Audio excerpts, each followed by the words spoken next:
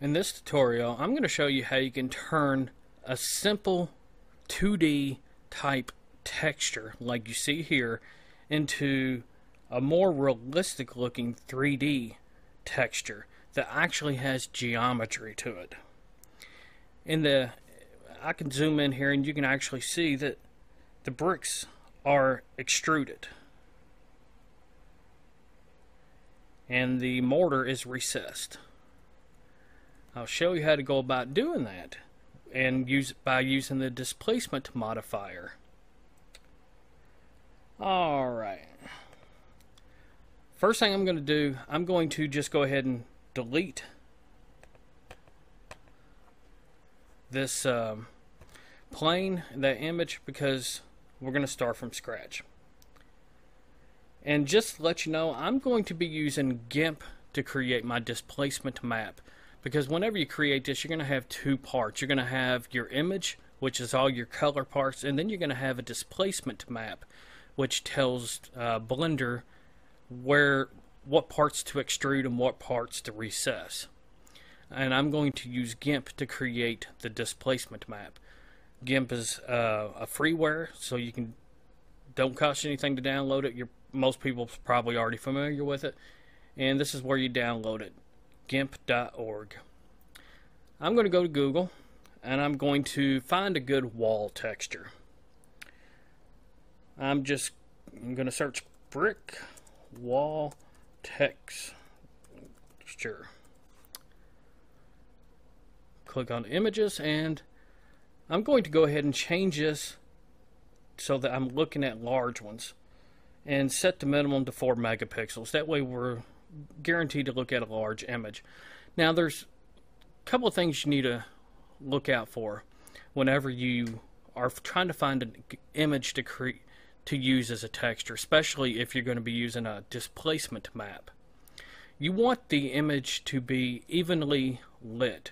Basically, you don't want it to have any shadows on it. You don't want it to be darker in the corners. You want the light to be spread over it evenly. And this image right here fits that criteria. So I'm going to go ahead and download that image and then use that one as an example. I'm going to save this.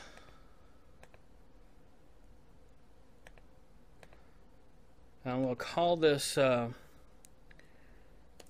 brick wall color. Now, hopefully you already have Gimp installed on your computer. If not, this would probably be a good time to go download it and install it. Alright. I got Gimp opened up here, so I'm going to open up that image that I just downloaded.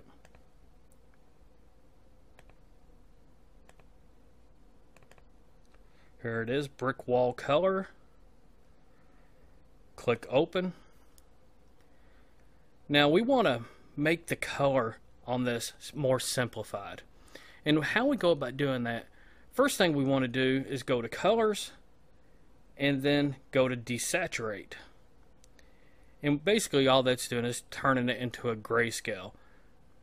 Choose average and then click OK. Now go back up to colors and then go to threshold. Now threshold, basically what it's doing is turning it into a 1-bit image. It's just black pixels and white pixels. And we want to adjust this slider right here until all the recessed areas are one color and all the extruded areas are another color. Basically, in this case, all the recessed areas or the mortar will be black and the bricks will be white. We want to slide this until you reach that point, but not so far like to that point where the mortar starts turning white. It doesn't have to be perfect, just close. And that's about right, about that point. Now, that right there will be our displacement map. Go up here to File, Export As, and then just change color to displacement. That way we know what it is.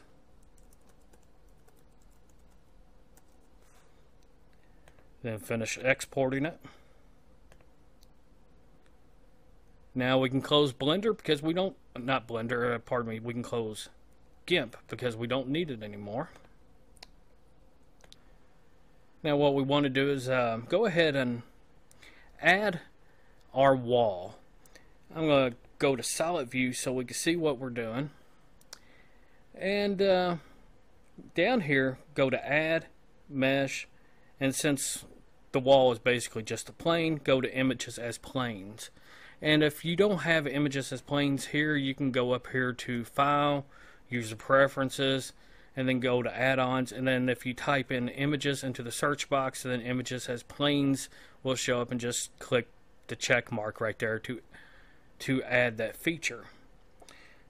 But now go to Add, Mesh, Images as Planes, and then choose your brick wall, which that's the color version, and then import that in. I'm going to go ahead and scale this up.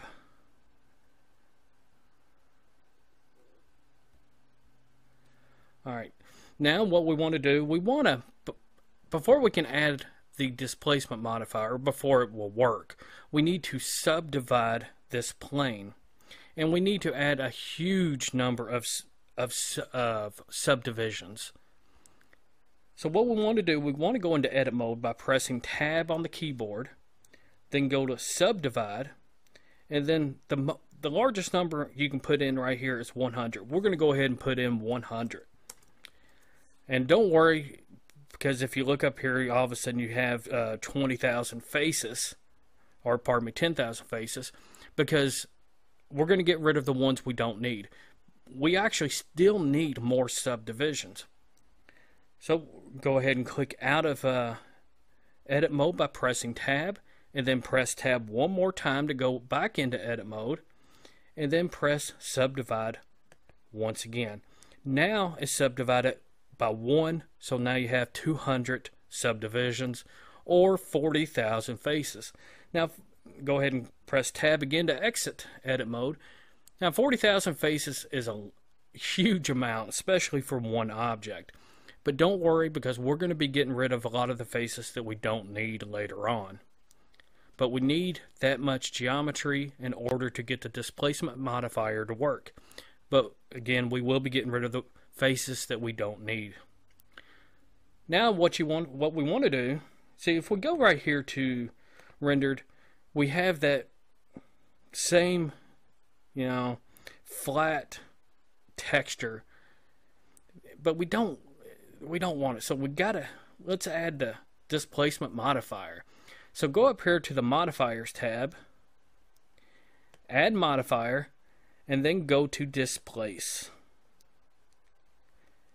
And then change it from texture coordinates to UV, and then click new. And leave everything else the same for now. Now we need to add our displacement texture. Now click on texture, and then make sure this right here is on displace. If it's not, choose displace. Now open up the image that we just made with Gimp, which is this one right here, brick wall displacement.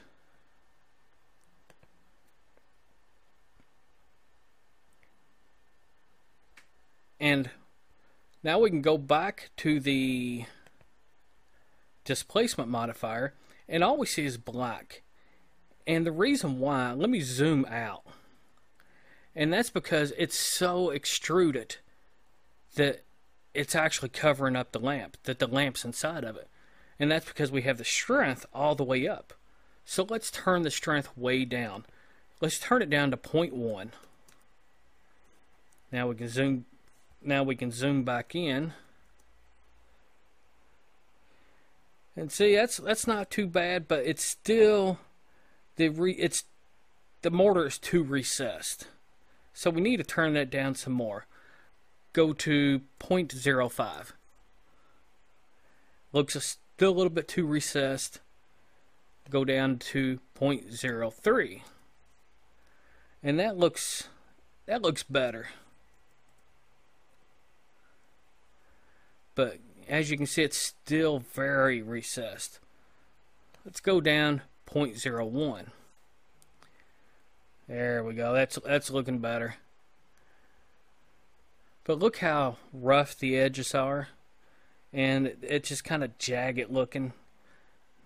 The best way to go about cleaning that up is to add another modifier. Click on Add Modifier, go to Smooth, and I generally put this on 1, and then if I turn this up to about 5, it generally works pretty good. Now what we want to do at this point is use another modifier to get rid of some of these faces, because that amount of faces will eat up memory, especially if you have multiple objects that have a displacement modifier attached to it. But before we do that, I'm going to extrude this just a little bit more by going back up here to the displacement modifier and changing that to 0.02. There we go, it looks a little bit better. Now let's get rid of some of those faces. Click on Add Modifier and then go down here to Decimate. And then click on Planar. And then what this is doing, just by adding that and changing it to planar, we went from 40,000 faces down to 8,700 faces. And what that's doing, you have this angle limit right here. And basically faces that don't diverge from each other more than 5 degrees, according to how this is set at 5 degrees. Faces that aren't at an angle of more than 5 degrees from each other, it will decimate them into one mesh, or into one face, if that makes any sense. And you can turn this up to 10, and eventually you reach a point where it doesn't do any good, or it starts causing a little bit of issues like right here. So probably on this one, probably about 7 or 8 is about right.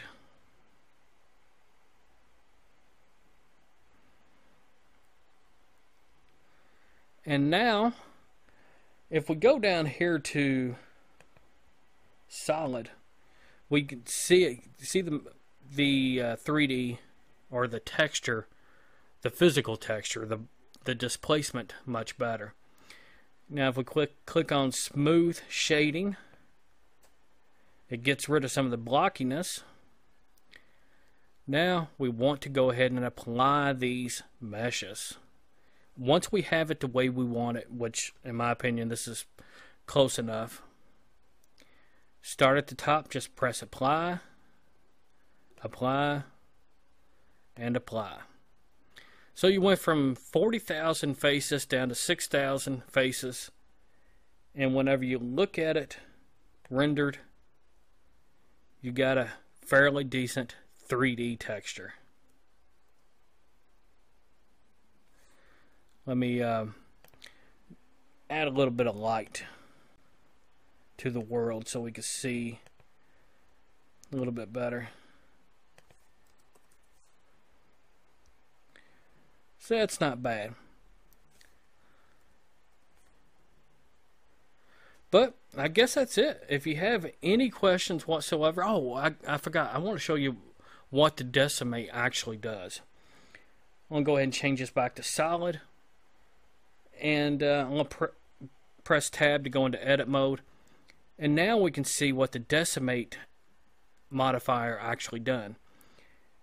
If you look right here into the valleys and so forth, there's a lot more geometry.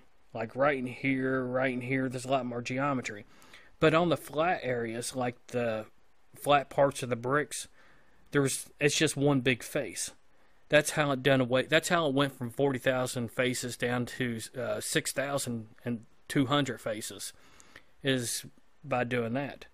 But that's essentially what the decimate modifier does. But anyway, if you have any questions about how to use this, or if I didn't explain myself very well, because I often don't hesitate to leave a comment in this video. The links to Gimp will be in the description of this video. I always reply to comments. I don't think there is one comment on my entire channel that I have not replied to. But anyway, thanks for watching, and keep on blending, people. Later.